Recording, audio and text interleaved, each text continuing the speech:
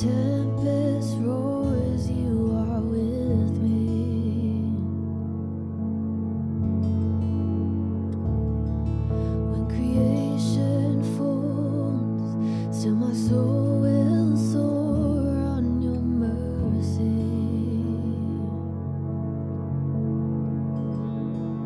Now I'll walk through the fire with my head lifted high, and my spirit revived in your story.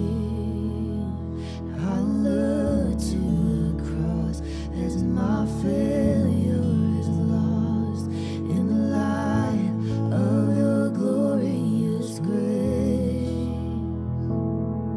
When the world caves in, still my hope will cling to your promise.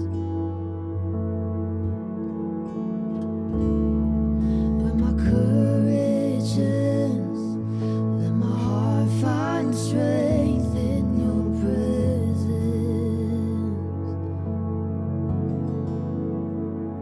And I'll walk through the fire with my head lifted high, and my spirit revived in your story. And I look to the cross as my failure is lost in the light of your glorious grace. So let the ruins come to life in the beauty of your name, rising up from the ashes, God, forever you reign. And my soul will find refuge in the shadow of your wings. I will love you forever, and forever I'll stay.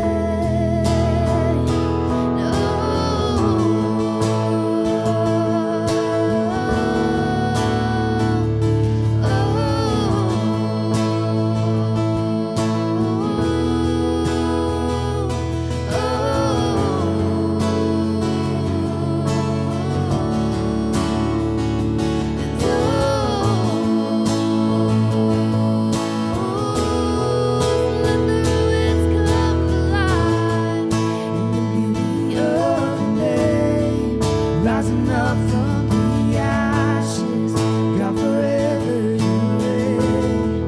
And my soul will find refuge in the shadow of your wings. I will love you forever, and forever I will sing. I walk through the fire with my head lifted high, and my spirit revived in your story. I'll walk through the fire with my head lifted high, and my spirit revived in your story. I look to the cross as my failure is lost in the light of your glorious grace. So let the ruins come to life in the beauty of your name, rising up from the ashes, God, forever you reign. And my soul will find refuge in the shadow of your wings. I will love you forever, and forever I will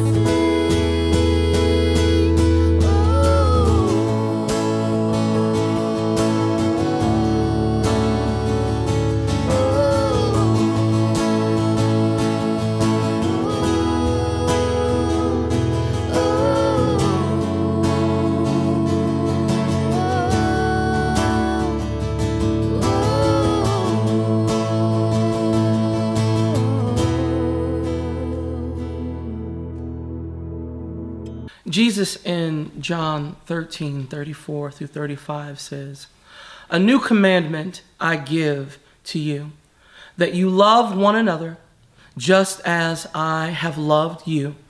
You also are to love one another. By this all the people will know that you are my disciples if you have love for one another. This commandment was mandated by Jesus on the Thursday before his crucifixion. So Monday, Thursday, or the mandate to love, is the Thursday of the commandment. John Piper explains that Jesus, he did not replace or change the commandment. In fact, love your neighbor wasn't anything new. In fact, Jesus filled out and gave it a clear illustration. In other words, family, loving others is not about washing someone's feet and saying, "Look at me." In fact, loving others is about setting aside our egocentric impulses and saying, "Look at God." In this text, it is look at God incarnate, love his disciples to the uttermost by committing to being Emmanuel, God who dwells with us and serves his disciples. Family, in the same way the apostles were elected to love and serve God and others, we as the children of God were elected to love one another as Christ loved and loves us. We as the children of God were elected to love God to the uttermost with our very muchness, with our everything. So the question I ask is, how do we see Christ's love and commitment to loving us in John 13? Wait for it. Here it comes. Jesus washed Judas's feet. Jesus washed Judas's feet. Jesus was so committed to loving Judas, even though he knew that he was going to betray him. Jesus was committed to loving Judas, even though he knew by his very act broke his heart. Jesus didn't just talk the talk. Jesus walked it. Jesus carried it. Jesus died for it. So, because when Jesus loves you, he doesn't just love you half the way. You know, I don't just love my wife part-time. I get in trouble that way. But I love my wife all the way. Because when Jesus loves you all the way. He says, my life for your life. My life for your life. We as his children are to love one another just as Christ loved and loves us. And by all people will know that we are his disciples. Family, Jesus is here.